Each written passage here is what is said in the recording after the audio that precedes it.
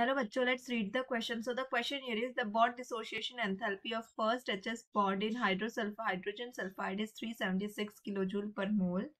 So the enthalpy of formation is given over here, that is of hydrogen sulfide and sulfur.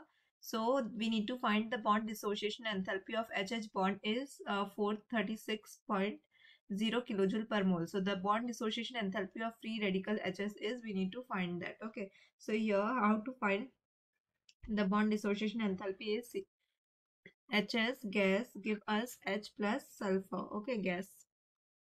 Everything is in the gaseous state. So what happens is from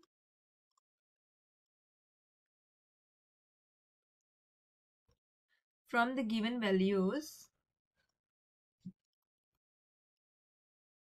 we can say that here we can say that delta H required will be equal to 436 minus 376 minus of minus 20 plus 277, that will be equal to 357 kilojoule per mole. So this will be the bond dissociation energy of the free radical, that is 357 kilojoule per mole. See, option number C will be the correct option. Okay, I hope the concept is clear.